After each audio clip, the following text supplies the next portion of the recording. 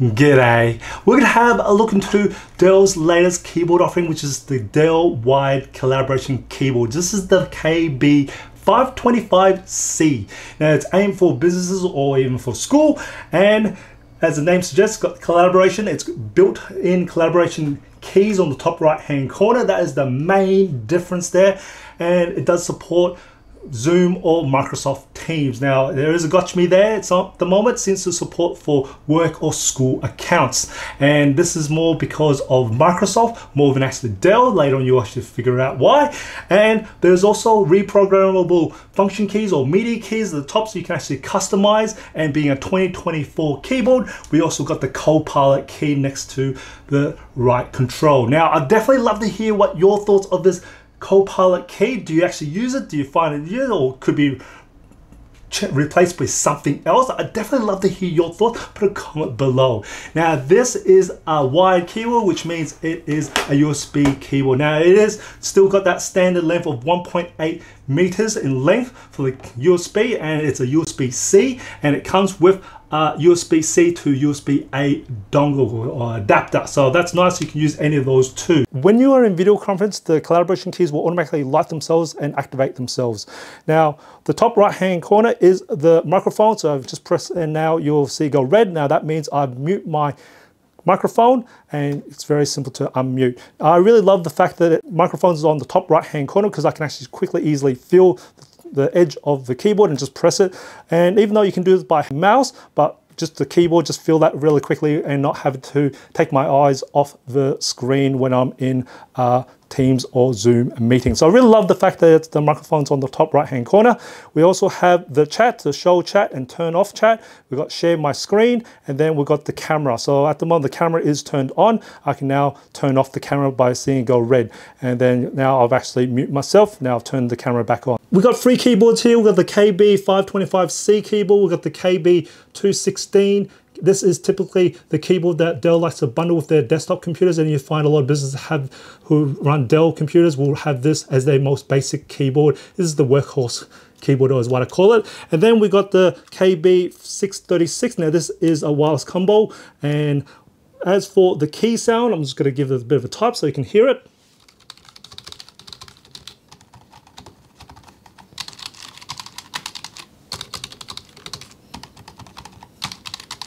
So as you can see, the actual 525C is much quieter. And also as for the feel of the keys, they all have the same key travel, and the recoil is still very similar, but it's actually how the pressing feels like. Now this has a very hard press to it and a quick recoil. This has, the 525C does have a much more smooshier, more soft feeling keys to them. As you push them down, they recoil just as fast, but they're just much more soft in feel wise. And so if you're after a quiet and also a soft keyboard, the 525 is fantastic for that. To customize the keys, you do need to install the Dell Peripheral Manager. So we're going to have a quick look at that right now. So at the moment, we can actually see on this tab here where it says collaboration, you can turn on and off these functions, which I don't know why you would do that, but in case you might not actually use the chat, so you don't accidentally hit it, you can turn it off. Now you can also have a blinking effect if you want, so you can actually see the chat's got something new. It will have a blinking effect, and you can also make the collaboration keys, you have to press it twice or double tap to actually activate those buttons. Now to customize the other functions or media keys, you can just select it, and then you will actually have some assignable actions that you can do. So you can either do some keystrokes, or you can actually do some of the other productivity actions. They've actually got them all listed here that you can do, and also there's through it. I'm just going to try and see if I can scroll a little bit slower for you so you can actually see this. And then there's also media keys, as that explains, pretty easy to work out, but you can actually assign these on any of these top row keys here. Now we have a look at the setting that you need to enable in Microsoft Teams for the collaboration keys to work. So first go to the top right hand corner where your avatar is, click on the triple dots next to it, and then go to settings.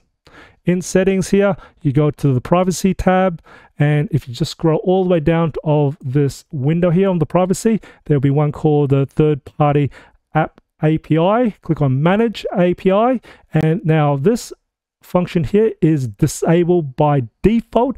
I've enabled it because I've already got this thing set up, but you need to switch it so it enables.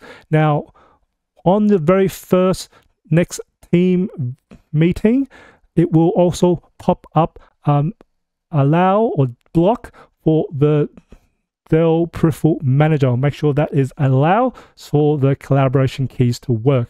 Hope you find this video informative and enjoyed it. If you didn't even support my channel, smash that like button for me and share this video. It does help me out. And as always, imperfections in life makes it beautiful and interesting. And I'll see you next video.